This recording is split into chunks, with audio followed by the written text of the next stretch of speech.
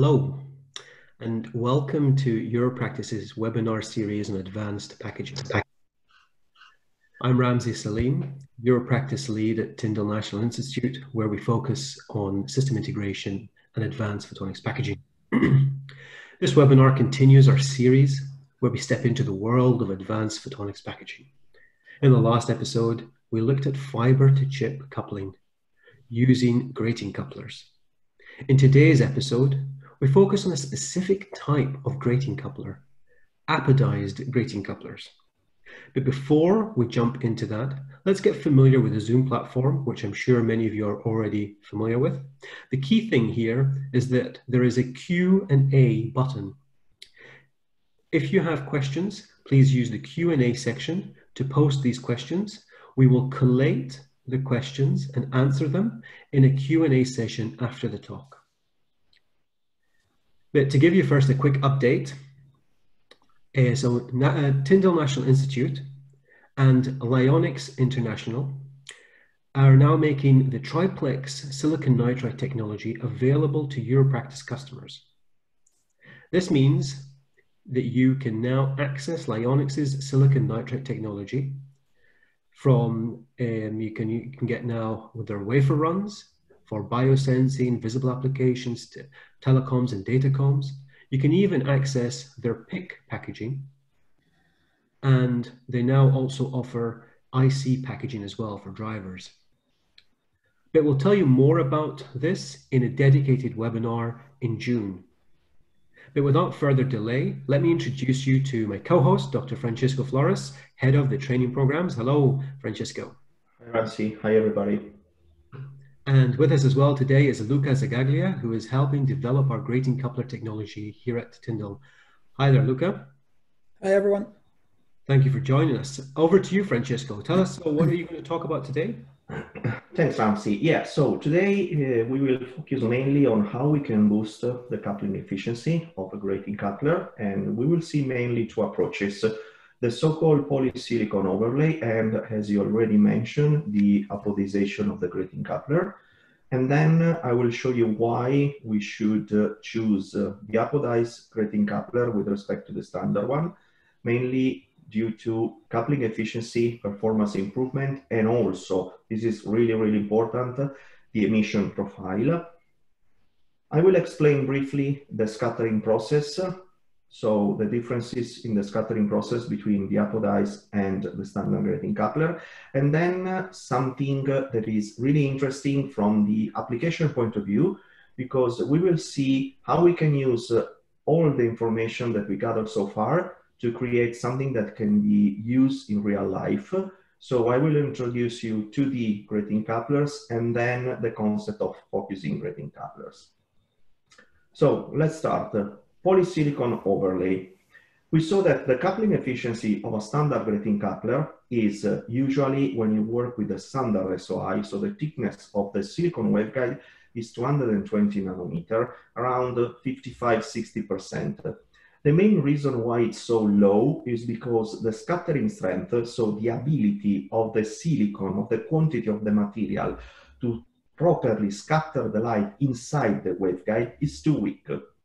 In order to improve it, we need to increase the effective refractive index. And the only way that we have to increase the effective refractive index is, if we want to work with a standard grating coupler, increase the amount of material that is scattering the light.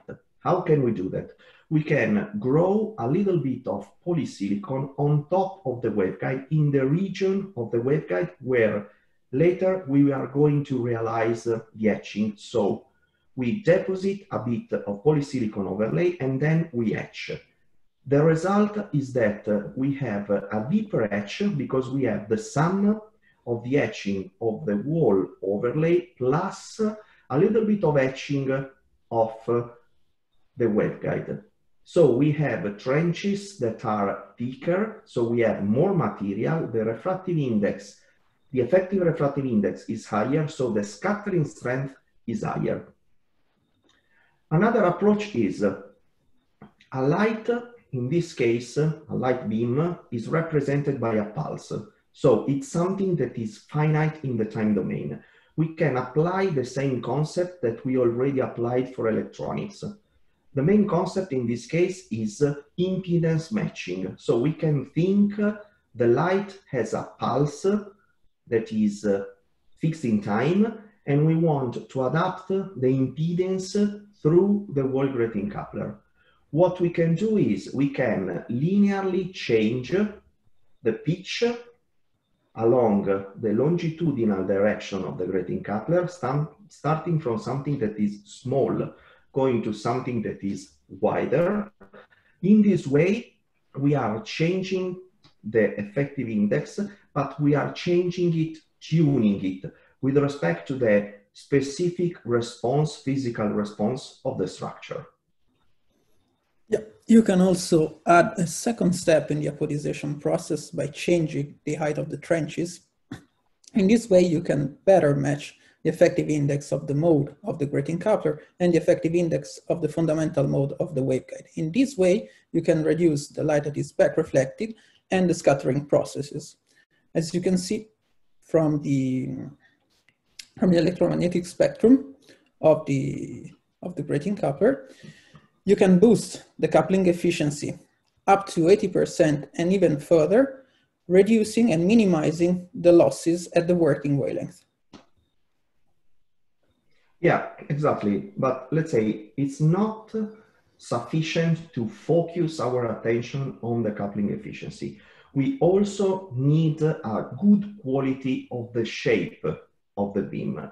In this case, the main advantage of using an apodized grating coupler is that we can keep the same Gaussian beam shape that we have inside the waveguide. As you can see here, this is the eigen mode of the nanowire, the waveguide, sorry, and you can see that the shape of this mode is Gaussian. If we use a standard grating coupler, we have this exponential law that is changing completely the mutual coherence information between the electric field components of our beam.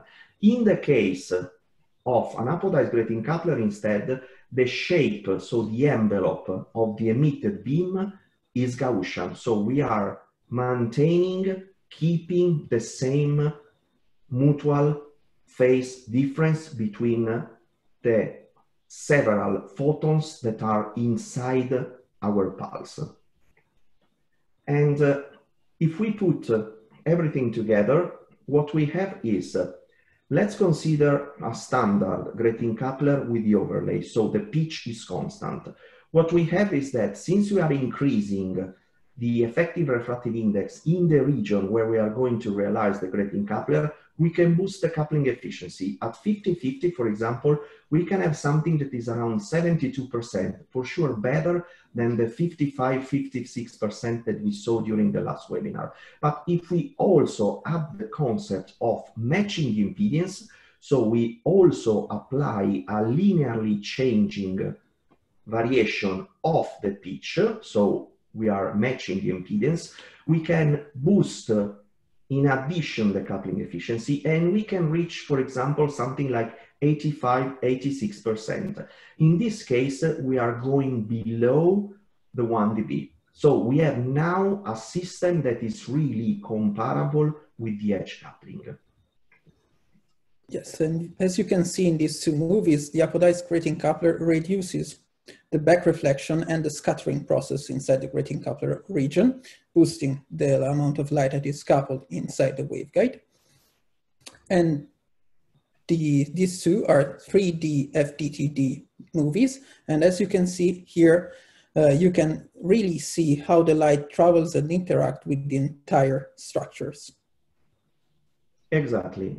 Now, the next step is, can we prove that these new structures, improved structure, are suitable to realize a real logic circuit? The answer is yes. What we have to do is introduce another step, that is, we have to switch from 1D grating couplers to 2D grating couplers. A 2D grating couplers is a single device that is able to couple the light towards two different directions. So in this case, for example, this is a 2D system. This is our grating coupler, and is able to scatter the light coming from the top towards two orthogonal directions, the X and the Y. So in this case, we have two different coupling efficiency, one for the X direction, the CX, and one for the Y direction, the CY. Why it's so important? Because if we consider that we are using now light that is not polarized, so we have light that is circularly polarized. In a circularly polarized beam, we have both TE and TM at the same time. So one direction is only for TE, the other direction is only for TM. And we can think to realize a circuit that is able to collect and then sum the two components. This means that we can sum, for example, the coupling efficiency traveling along the X direction with its phase, plus the coupling efficiency of the light traveling along the Y direction with his own phase. The sum is just let's say, signal that is modulating depending on the polarization angle of the impinging beam. So in this case, we do not have a simple pulse anymore. We have something inside that can store information. This is the basic concept of the logical circuit. So what we have is something that has logic inside. Now, it's interesting also to, using the Bragg formula, see that changing, for example, the polarization angle, we can also change a little bit the wavelength, the peak of the wavelength. This is really important because we are able to tune finally our structure or detune it on purpose. Remember that this becomes from the fact that in the Bragg law, you have everything together, the pitch, the effective refractive index, and the angle of incidence. That in this case is the polarization angle. The only last step that we can make to realize a grating coupler that is even better is to optimize the shape. In this case, we can realize the so-called focusing grating coupler. So instead of using flat trenches, we can use, you see, trenches that are on purposes bent. In this case, the trenches are also acting as focusing lenses. So the light that is scattered towards the waveguide is also focused inside the entrance of the waveguide. This is really important because we are avoiding losses from the left and right side of the grating coupler, and using the apodization, we are avoiding the backscattering. If we put everything together, we can have a focusing apodized grating coupler, one-dimensional, as seen here in C, or if we want something that is more refined, we can also realize apodized focusing 2D grating couplers, and we can have the concept of mixing the signals, so put the information inside our modulated beam.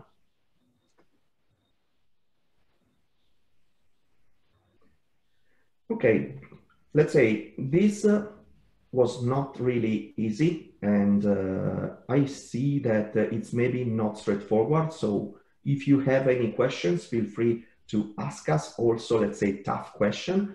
We are here to answer your tough question. And if you go through the maybe webinar again later, feel free to mail us and ask as many questions as you want. Yeah, thank you very much, Francesco. Thank you, Luca. That was very interesting. I have a few questions myself already. And before we jump into the Q&A session, let me just tell you a bit about what's coming up next. You know, this is a series. We've been doing them every couple of weeks.